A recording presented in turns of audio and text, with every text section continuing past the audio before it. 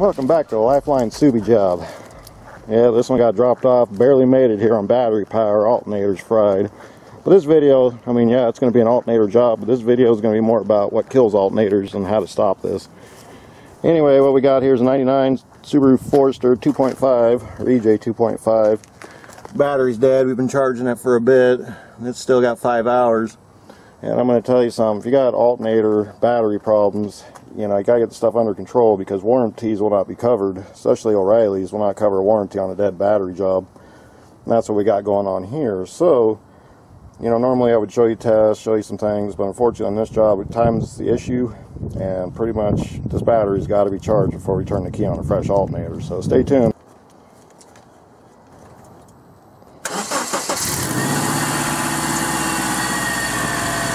Alright, you gotta run now.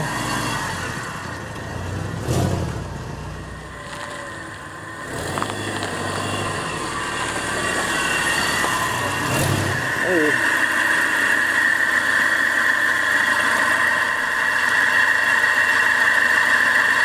Oh.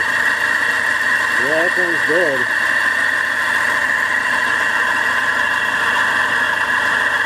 Well, not much testing needed there. Definitely dead. Alright, we're going to rip it out and then do some more tests.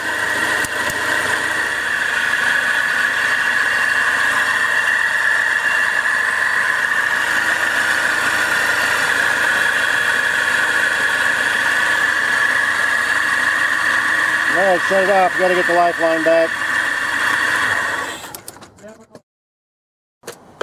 And these battery cables, I suspect, are part of the problem. We know the alternator's dead, but there's a reason why it died. Alternators just don't die. Unless it's a GM. It's a Subaru. But first things first, get your cables dealt with. You want to make sure these are clean. We're going to go through and deal with those. But first, I got to get the battery charged. I can't do anything else without a good battery. And someone stripped that one out. Lovely. What used to be a 10, now will hopefully be a 9. Yep, someone did something they weren't supposed to. Well, on this one we're going to have to pull the cable here, and I'll have to work on that in the shop.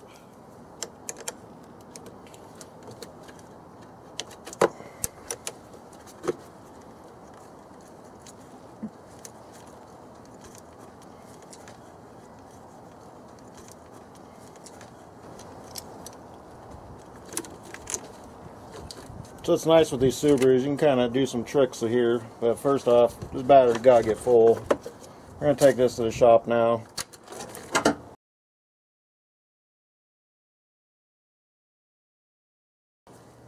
Alright, so the reason why I wanted to take the battery out is to get to this. This at one time was a 10 millimeter bolt, but unfortunately trying to use the wrong tools for the job, they stripped it. So I got a 3/8 on it. Hopefully we'll be able to get it off. All this stuff has to be clean. You have to have a good way for your alternator to know how charged or decharged the battery is. Old concept in the 40s was called pressure, but this battery put pressure, what we call voltage today, and once the alternator says, okay, battery's a little low, I'm going to give it full charge, but then on the flip side, once the battery says I'm full, the alternator starts to cut back power, but once you get into this cycle of bad cables, neither one can talk to each other and both end up dying. This is a recent battery. It was a 7 of 16. So this piece we're going to throw in the parts washer and see if we can't salvage it. It doesn't look too bad. It definitely needs cleaned. Definitely adds to the mystery of why this alternator died. But I can tell you right now, resistance in the wires plus bad cables equals dead alternator. Before I put this battery and this other Subaru, I got to sit in here to charge it up. I want to get it clean. As you can see, we have some leakage of battery acid, which is normal, but this battery acid can also cause this battery to die well before its time, and it came in here pretty much dead. A little simple green, a little rag, keep it simple. That's all you need to do. There are cleaners and stuff for this, but I just like good old-fashioned simple green because it's all natural for the most part. It doesn't leave a bunch of weird residue after you're done cleaning it.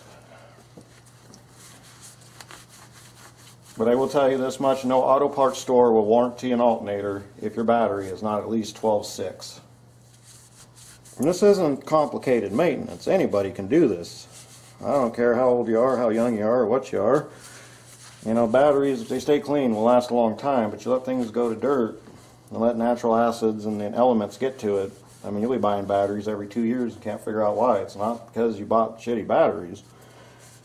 You got something going on in your system that's creating battery death.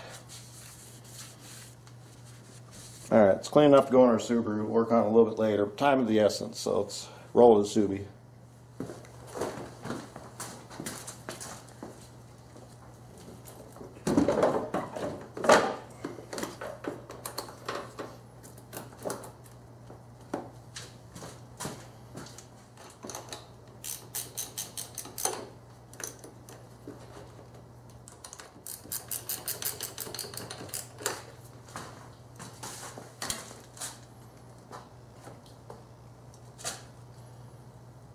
Now most battery chargers, you want to hook it up to ground. You want a solid ground.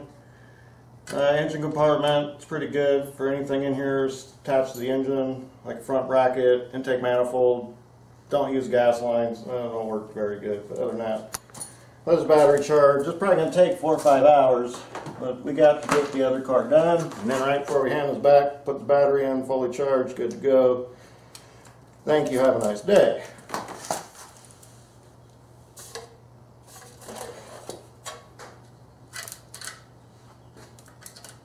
Oh, what was that? Me trying to find a good ground? Yeah, don't burn up the garage now. Nah, it's just DC. Alright, let's go back to the other Subaru.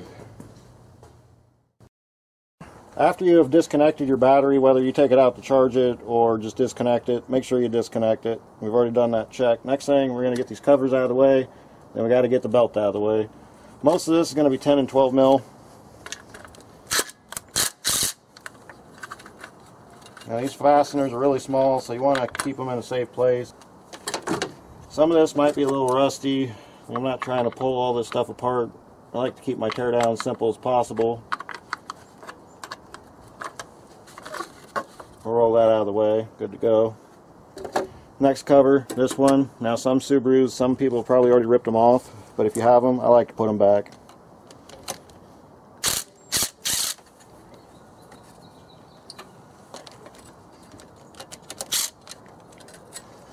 Some of these have washers, you gotta be careful. That one comes right up. Before you undo this bolt right here, you actually have to unloosen a bolt underneath here. Or you'll end up snapping that bolt. And it's a 12.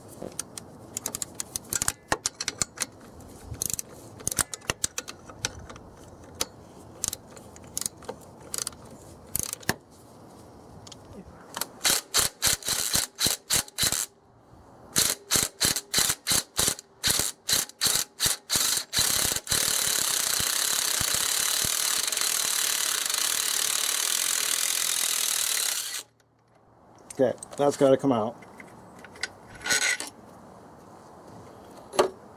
And as you can see, we can move it now. Next bolt I'm going to take is this one.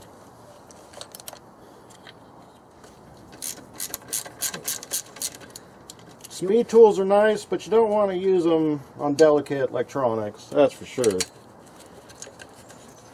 Okay, get that guy out of the way. We're going to unplug the regulator next.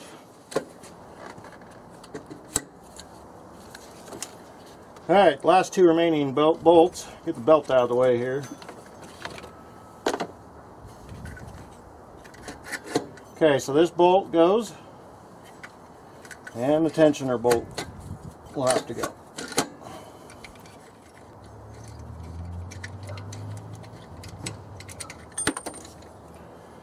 Try not to drop it like I did.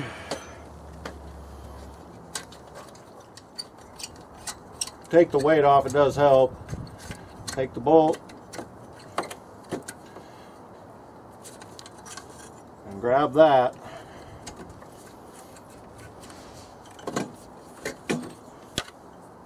Tie them both up so you don't lose which one goes where. Okay, and then I'll grab that one that dropped.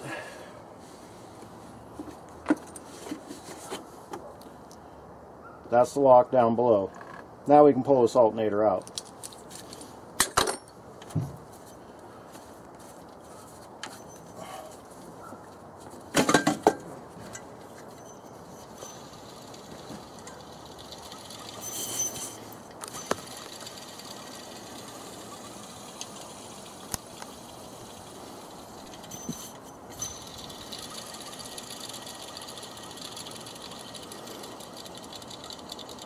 Sounds a little crispy. Alright, let's go to O'Reilly's. We're going to have them tested and get a new one.